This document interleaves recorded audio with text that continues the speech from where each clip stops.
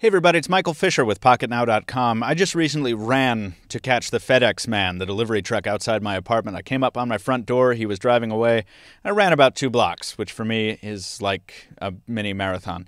I don't like running. Anyway, I caught him. I was glad that he stopped because in his truck he had for me the Motorola Q, Photon Q 4G LTE. So many words I can't even get them in their right order. This is the latest LTE device from Sprint. It is also, so far, the only LTE device from Sprint with a physical QWERTY keyboard. So we're going to have a review later on, but for right now, we want to pop open the box, show you what's inside. So let's take a look.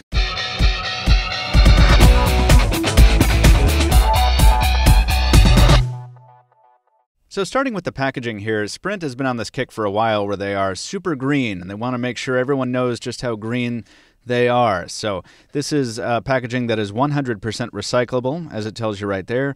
Also gives you a little bit of information on the device, which is kind of split on that corner there. It's a 4G LTE device, obviously, with a 4.3-inch ColorBoost display.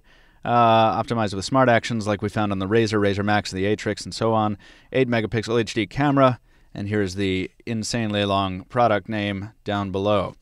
Down here, not much going on. There's a little QR code you can scan if you want to. This is trademark stuff. That's numbers that you don't need to see. And some more feature callouts on the back. Pop open the device here. Device is front and center, which is always very, very nice to see. Kind of a standard thing these days. We'll take it out. Wow. I forget how thick these devices can be when they have a sliding keyboard. That was an interesting surprise. Cool. Let's put this aside for a second. Pop this open here. We have a Get Started guide. Not much new and exciting about that. USB cable and wall adapter. Aside from that, nothing else in the box. We can go ahead and put that aside. Coming back to the device here. This is information about location privacy here on the screen protector.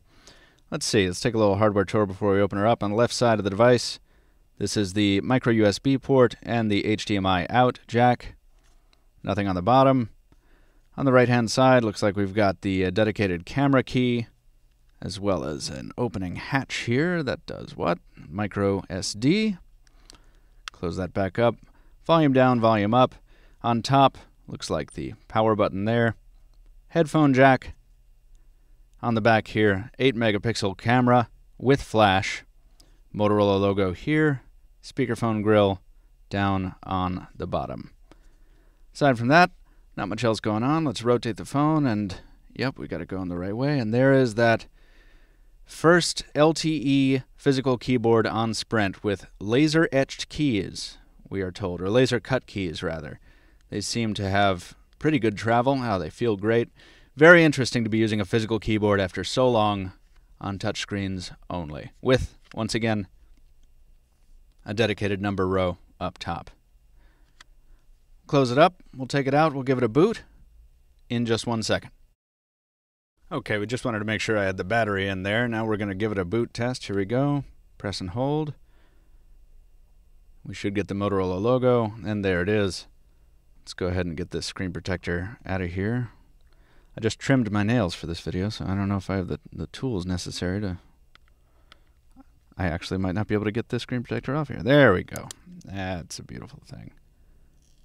There that goes. That is gone.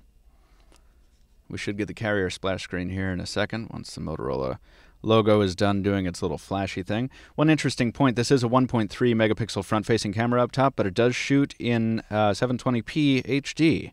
So that's nice. It's not something you see all the time. Don't know how well that performs, but we'll find out during our review. And there's the welcome screen there. Android ready for us to set it up and ready for me to use my first phone with a physical keyboard in quite a while. We're going to have lots more on this device in the coming days, including a review probably early next week, so keep it locked to Pocketnow.com. You can leave a comment there on the post at Pocketnow if you have something to say about this unboxing. Throw us a thumbs up here on YouTube if you liked the video. You can follow us on Twitter at PocketNowTweets. You can follow me on Twitter at Captain2Phones. That's at Captain, the number 2, phones. And please do stay tuned for more coverage on the Motorola Photon Q 4G LTE. Thanks very much for watching. We'll see you next time.